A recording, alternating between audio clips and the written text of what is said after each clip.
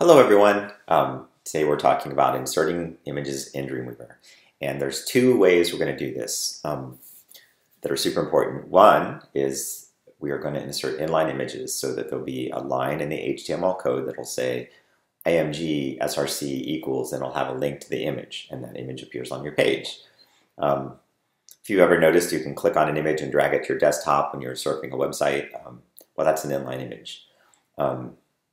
Second, we are going to insert background images using CSS. So we will add a background image using one of our selectors, and that background image will appear in that same header or footer or div or wherever we want it to appear. But you won't see any reference to that image in the HTML, only in the cascading style sheet. And you would do this because a lot of times you want something in front of an image, like a text or another image. There's not a very easy way to layer inline images, so you can put a background image in via CSS and then have an HTML image or text in front of it. That's not a problem. It's super easy. Background images in CSS are the perfect vehicle for that. So I know a lot of you will have advanced designs, and you'll need to do that technique or utilize that technique. Okay, so let's just quickly remind everybody where we were. I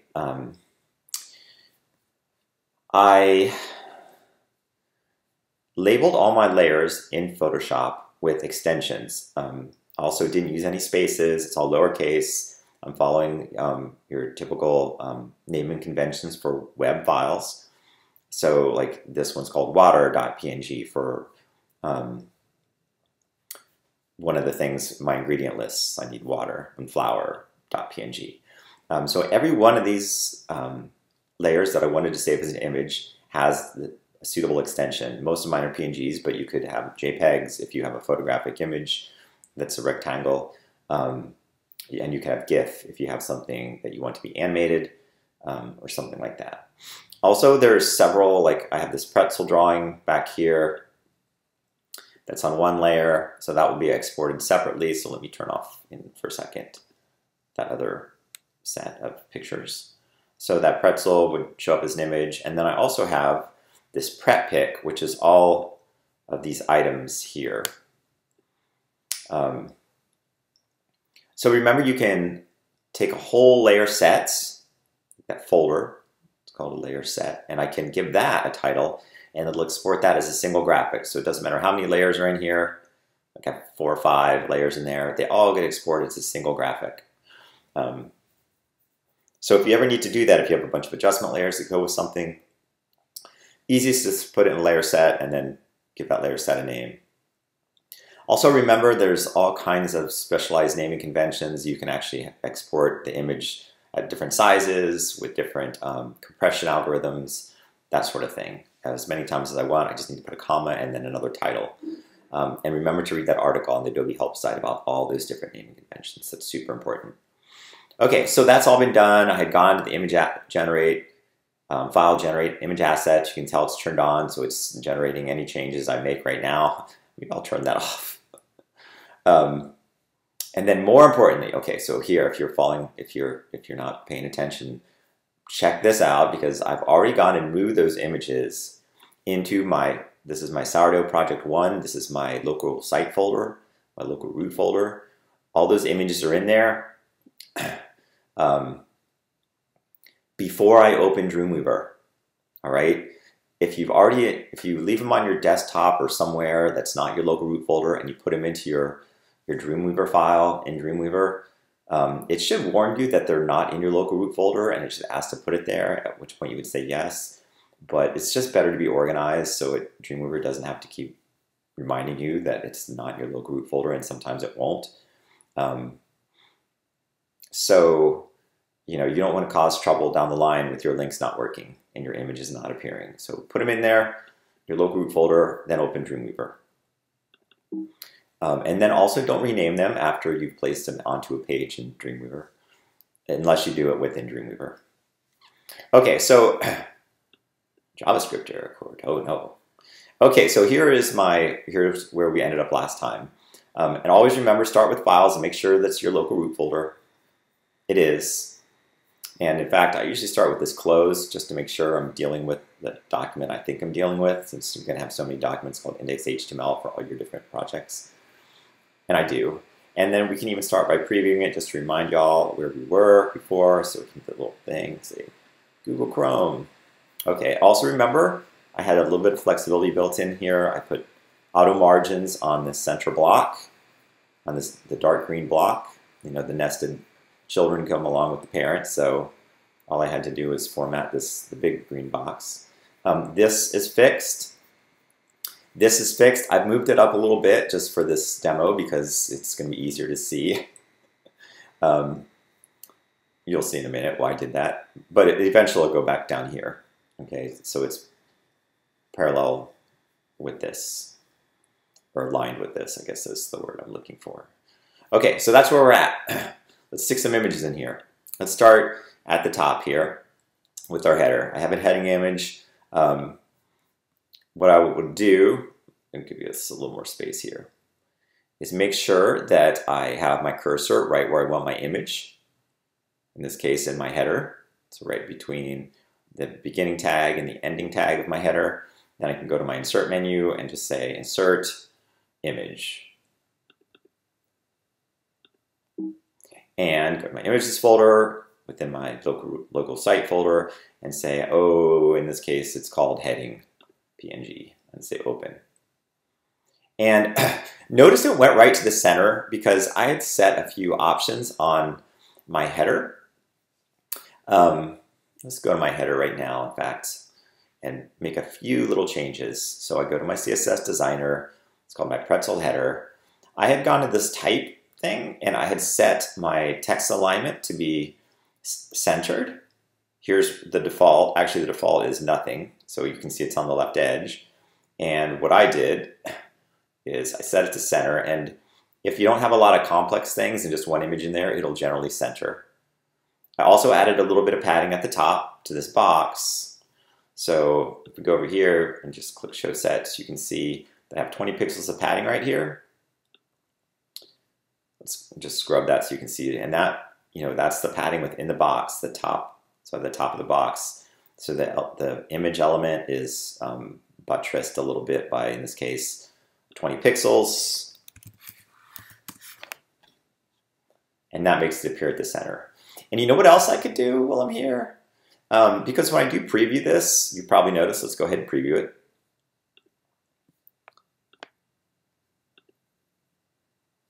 And now it's going to be all funny about the previews. Nope, there we go. When I preview it, oh, I also did it. I think I already did it. I forgot. Notice how my header is filling the whole page all the way over. No matter how big I make my, let's even zoom out. If I zoom out, even you can tell it's not a pixel-based header. What I did for my header is I actually went and I set the width to 100%. So I just clicked on this little drop down and set it to %. And that was an easy way for that whole top bar to fit any sort of browser. It can be a small browser or a big browser. Okay, so that was the header itself, and then the image has been set to text align center. I'm going to show you other ways to center an image and even increase the size of it proportionally to the bounding box, because now that you've seen that there's this percentage option, you can start playing with it. You won't break anything. You can always just go back to pixels. I'm going to force you to use percentages later on when we start making more responsive sites. But that's what you do with that. Okay, let's do something a little more more image heavy. So we're going to go. So there's going to be text within this subheader here, which also I should. Well, I don't want to get distracted here. It needs more margin to fit exactly where I wanted it to fit. Okay. All right. So this guy here.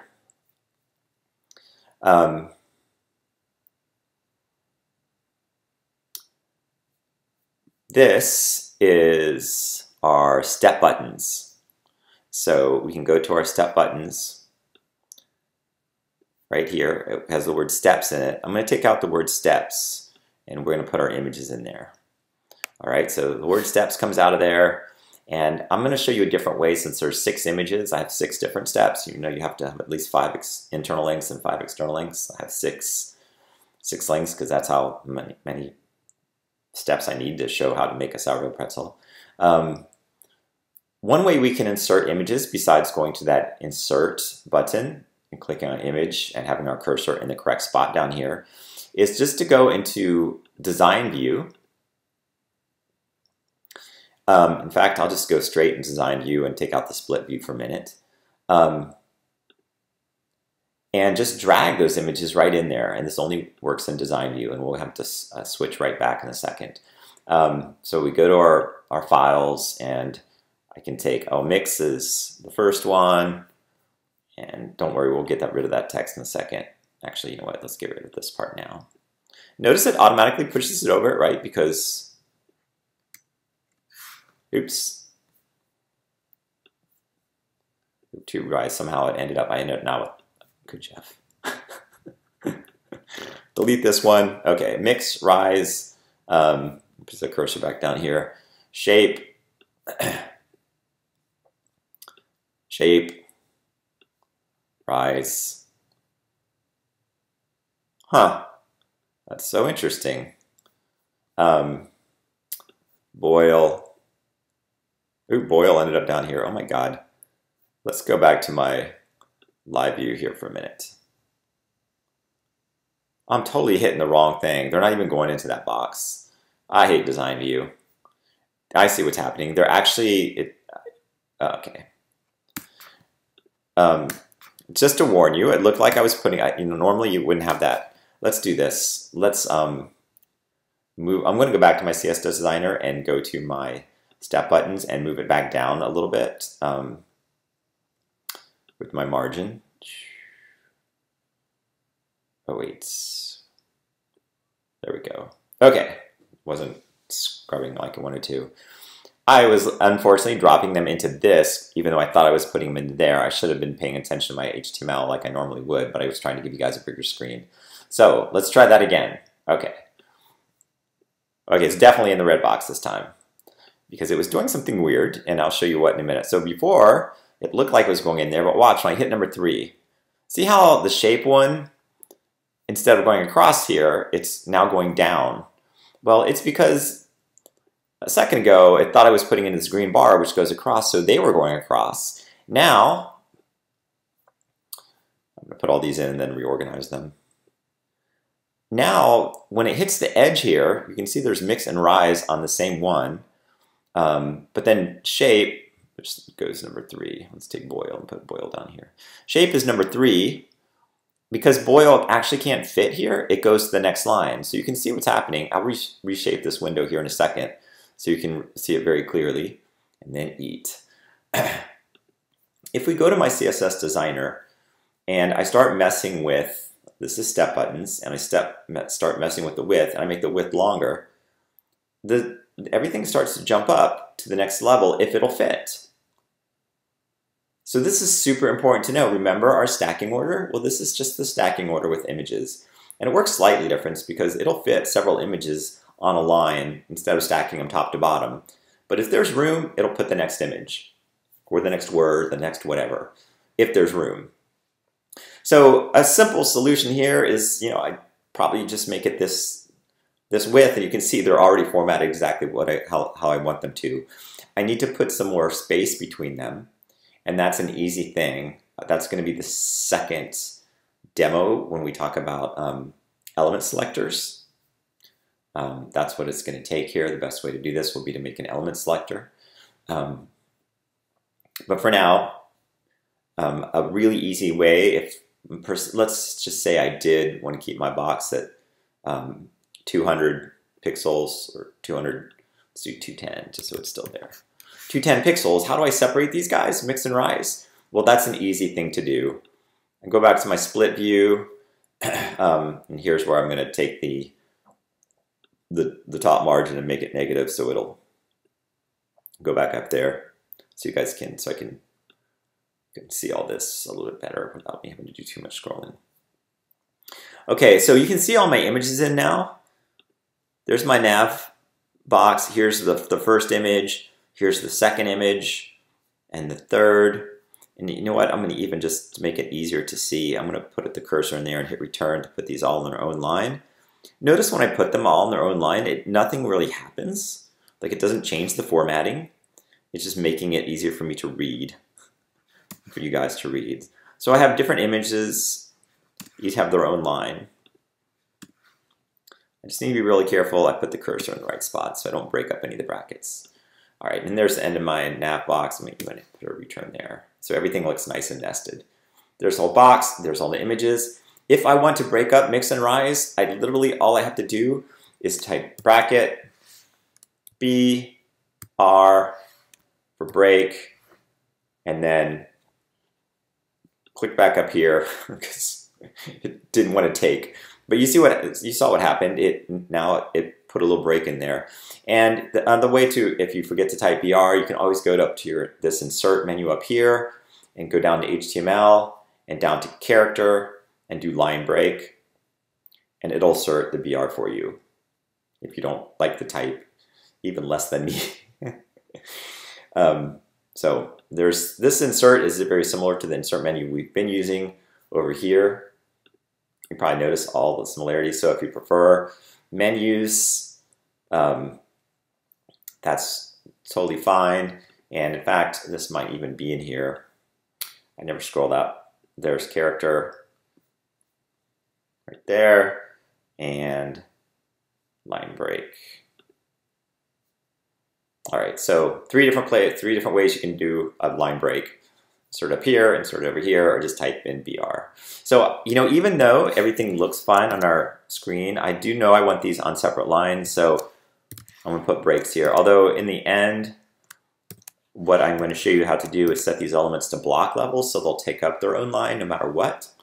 That's done via CSS, but we have not done element selectors yet, so we're going to save that for the next demo when we also do the body tag and set up our cutting board as our background. All right, so all those images are in there.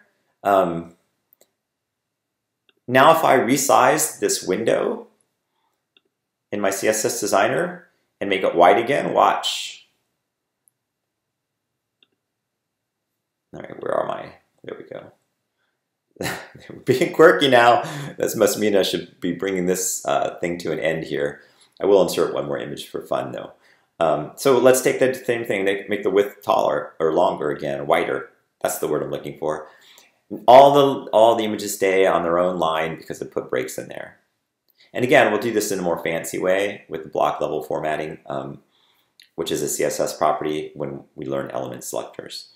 All right, because right now we know class selectors and ID selectors. Okay, last thing we're going to do is we are going to go ahead and put our center image in here. I put some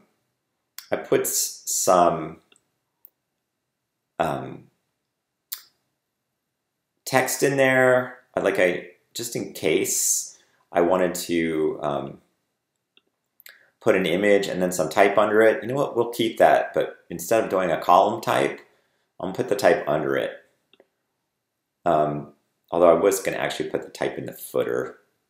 So let's say we don't need that nesting anymore, or maybe we want to keep our yellow bar. So what I should do, so there was my main, my SD main was my big green box. And then in that, where I say I'm going to put a really cool illustration, we'll go ahead and do that. I don't know why I called that big type since I'm putting an illustration in there, but I think I must have been doing something with large type just to show you the difference. But it's just called our big type section, and I'm going to give it a bigger width, and it dumps the next one right to the bottom, which is what I wanted to happen. And I'm going to take the height off in a minute, and I'll show you why. But for now, we're going to keep it on. And we'll go ahead and I'm going to go back in live view so my page looks correct. See, it's just, I didn't have a ton of real estate there. And take out this text and insert an image. Now, I wasn't sure which one I'm going to use for my first page, but we'll decide right now. So insert, scroll back up, image. Again, make sure make it double. My cursor was blinking right here and right where I want the image to be. So got to make sure you're paying attention to that. And we can just do my prep pick and say open. And there's my prep pick. Now you'll see a few things happen here. Let's just go straight to live view because we're running out of space here. This image is way bigger than this green box, or in fact this lime green box, which is what's supposed to go into, right? It is much bigger than that. Let's go to my split view just because I just wanted to make sure it ended up in the right spot. It did in my big type section. So one other thing that I couldn't show you about these boxes, like this section in this case, or a header or a footer, is it automatically will resize based on its content. Now, if you don't have any content in there, we always start with the size so we can see the box. But if I take that width off and I take that height off, that box, that lime green box, automatically fills that space. So the image and its bounding box, in this case, the section, big type, are the same. And that is super good to know. And you can see it's even bigger than its parent at this point. Well, the parent, now I could definitely take off the width. So the parent was called SD main. So I can start getting rid of some of these widths and heights. Like I'm just turning them off right now to make sure everything's cool, but I could hit the little trash can thing and make them go away. But I might want to do some more changes still. Also, we should go back to our step buttons and put the width at something. Let's put it back at 210 pixels. Okay, and then we're going to preview this guy because it's a small screen and it's having a hard time seeing everything with all of our tabs and everything. So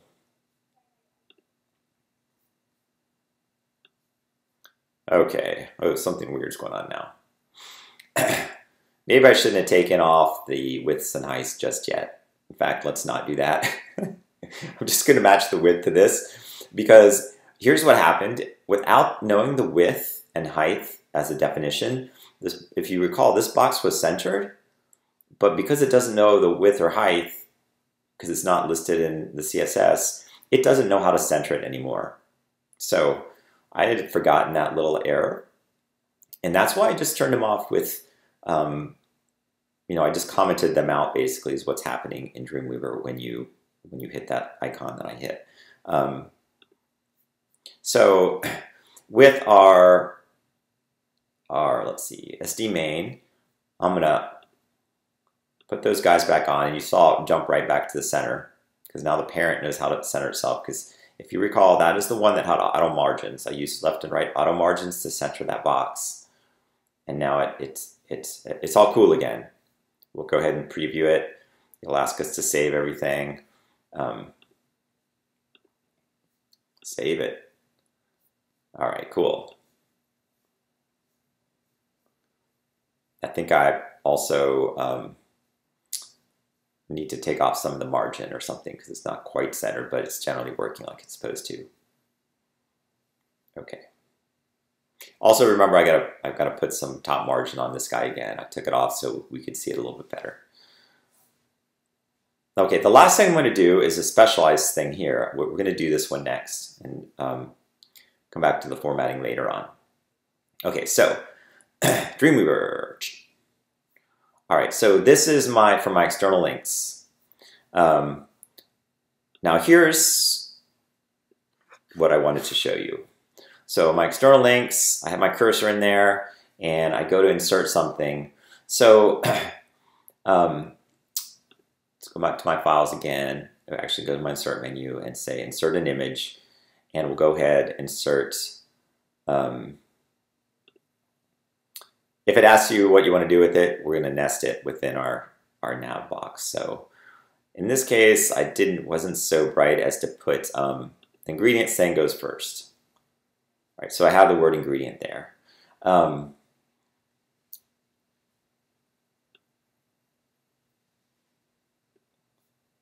And it's going to look a little weird. Let's go ahead and preview this right away just to make sure we ended up in the right spot. It looks like it's in the right spot, but Dreamweaver sometimes, now seen before it was scrolling, now it's not. It's supposed to be in that box that it is. It sort of freaked me out when it jumped out of that box for a minute, but sometimes the updating window has a little bit of a lag in Dreamweaver. Just FYI, be patient.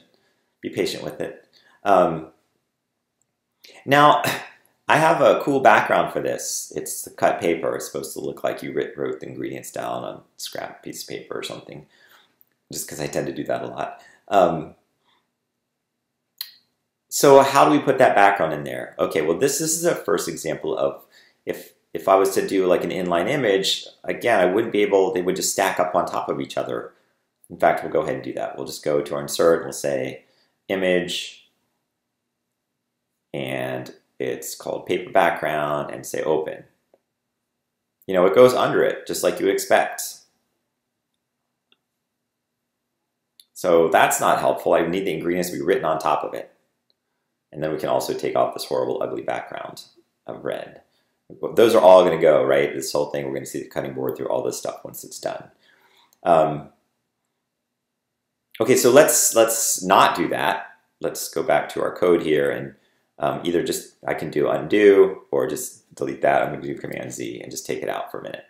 Okay, so how do I get that background in there so it looks like a background, so it's behind my ingredient list? Well, for that, I don't even need to do HTML, so I'm actually going to just put this on live view. All right, so what I need to do is, this is called my X-Link buttons. It's a navigation box. And as for external link buttons, is why I titled it that way. So there is the stuff I have that goes with it, all the properties I have set. Remember, I have this little show set button checked to see exactly what those things are. Well, I'm going to uncheck that for a minute because we need to see the ones we still need to set, because one of them I need to set. If I go over to background, you know, I did a background color, but there's just also this background image thing. And I can click on the little folder, and it brings up my browser, and I can bring my cutting board back. Oh, it's not my cutting board, it's my paper background, and say open, and it plops it in there. Now, ingredients you can see is overlapping that a little bit, but you know, once I add a little bit of padding, and actually let's do this. Let's do an easy fix for this for now until we go ahead and I'm going to do text align on this side, and then we'll add a little bit of padding to this box as well. So we'll come up to padding, and we'll put some padding on the top. I'm going to uncheck this guy and put some padding up here, and it'll move down. And also we can tell, did I spell ingredients right? That's a weird looking eye. Let's put 50 pixels just because that's an easy number for me to remember. All right, cool beans. So see how that works? So we have the image in as a background image, and I'm going to do a few other things here with this external link buttons box. I'm going to also make it super tall for a minute, and super wide, because I want to show you the defaults. So the defaults for a background image, let's just go straight to here so we can see that stuff. The defaults for a background, so this is background icon. The defaults for the background image is that it automatically tiles. You probably, you know, way back in the day, there used to be a lot of tiling backgrounds. Designers have gotten a lot cleaner and more professional looking for the web, so that tends to have gone away, but it's still the default. So I need to go and say where it has the background repeat, I just click on no repeat, and that would only have a single one. I could also have it just repeat side to side, or I could have it repeat up to down if I wanted to. So now it would only, if I scroll down, I should see them. Oh, it won't scroll because it's fixed. Good, Jeff. It would tile up and down with that, but I don't want it to tile at all. All right, so just keep that in mind. You can also do background position and even scale it up, but you can click on this and say, oh, you know what? I want that background to be right, which is really handy because perhaps I do want some other text over here that's not supposed to go with ingredients. Maybe I wanted to type some text in here or nest another div box in here that's floated to the left, and then I have some information there. I mean, you never know. So you can decide to, if you click on the percentage, you can say it to be top or bottom or whatever. The default would be the top, so that doesn't really change anything, but the right is not the default, left is default. So that did. I can change the size of it even. I wouldn't want to make it too much bigger than the original, but I can change the size. I can change this background attachment thing. If I had a scrolling web box, like a scrolling web page, I could set it to fixed so this background doesn't scroll. Once we do our body background with this cutting board, we're going to set it to fixed so the cutting board always stays right there in the center and everything scrolls across the cutting board instead of this cutting board scrolling away when we scroll down the page. But we don't need to worry about that with just this. Let's see, so we show background, let's see. So all that's super handy. That's a lot of control we have with CSS properties. All right, now I can make my box take my box back to its normal size. I can't remember what that was exactly, so I'm just going to scrub through. So when I take that background color off, just so you can see how much nicer this will look, you know, it'll look like a nice clean sheet of paper with the cutting board behind it. Okay, so I think that's everything we need to know about images. We've seen how to insert an image in design view, insert an image in live view. Always make sure you're paying attention where your cursor is. And finally, we set this background in via CSS.